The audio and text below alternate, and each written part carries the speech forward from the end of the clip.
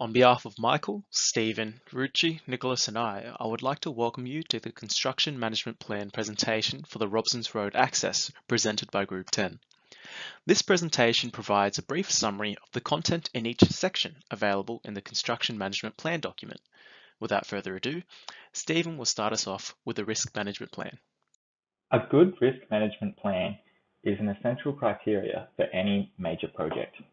The purpose of this risk management plan is to identify, assess, and prioritize the design, delivery, and handover risks in order to organize efforts to minimize, monitor, and control the likelihood and/or the consequence of an unfortunate event. A risk management plan is used to provide a consistent risk management framework across the project that is transparent and open about risks.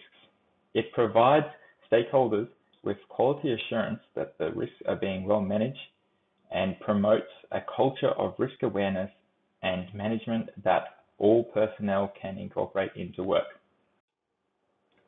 The risk management plan is site-specific and addresses responsibilities for risks and emergency procedures. The risk rating is calculated by multiplying the identified consequence rating with the likelihood rating. The higher the score, the more urgent the risk is. This table shows the general response to different levels of risk. The risk register demonstrates risk ratings for identified risks before and after mitigation actions. The risk management framework is designed to be easy to follow and add new risks to if they arise. Visible on the slide is the project schedule visualized on Project Libra. By scheduling the various tasks involved in the construction project, the completion date was estimated to be approximately 80 days.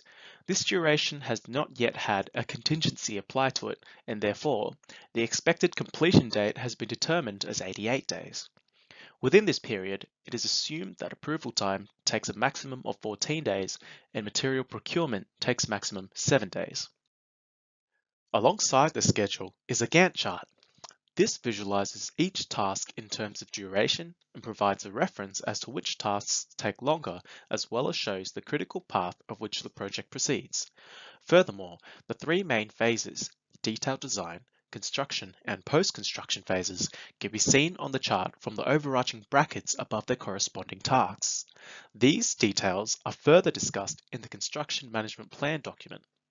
Now Michael will take us through costing. So now onto the costing.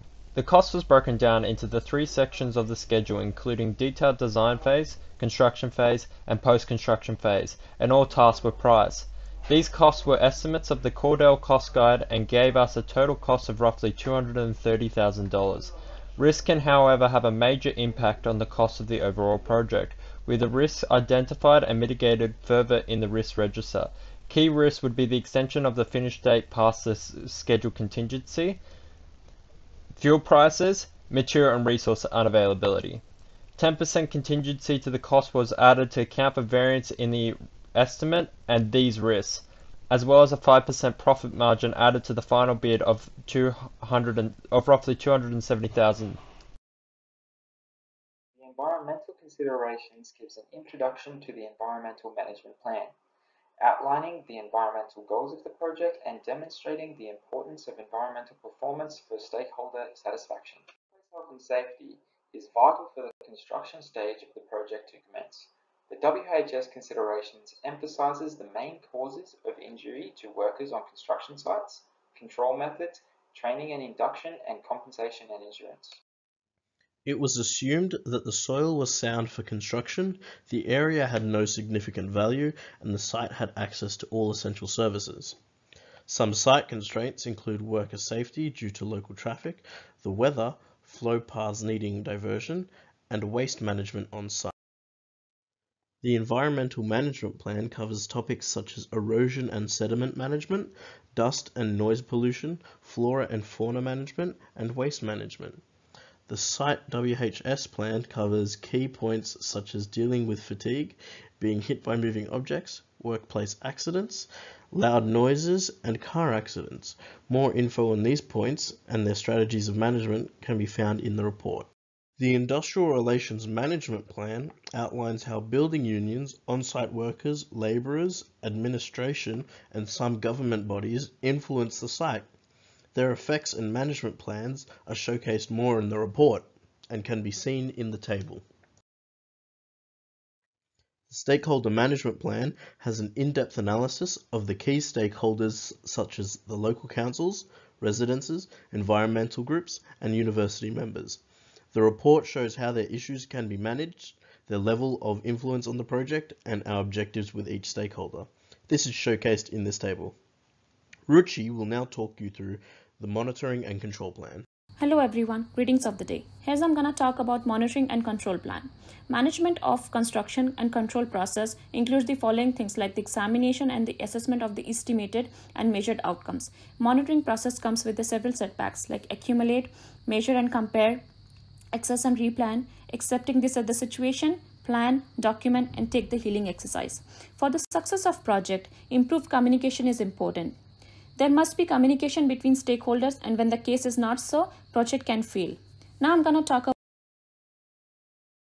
about key performance indicators for the management of the construction project. They are scheduling, budgeting, and quality. Scheduling of the adjustment when laborers are on leave, the on-time completion of the project, etc. Quality of the project, safety assurance, quality control, and these are some important things. Budget is the third key indicator. Under the budget, there are certain points that relates. They are spending variances, pending creation, stabilities in budget. Now I'm going to talk about quality assurance and control. It is important for the success of construction project. A major and large number of contractors are a part of construction project, and the quality assurance is thus necessary, and due to the involvement of the large number of stakeholders, quality remains an important factor of the success of the construction.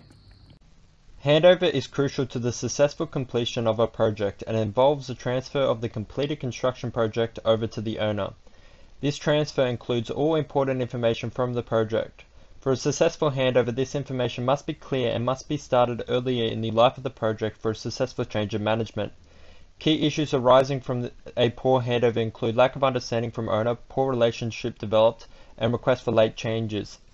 Our handover will include a draft building manual, guide to the user's building or project, tested and up-to-date commission data, licenses and certification. Ultimately, through this construction management plan for Robson Road access for UOW, we should be able to achieve a success in the completion of the project.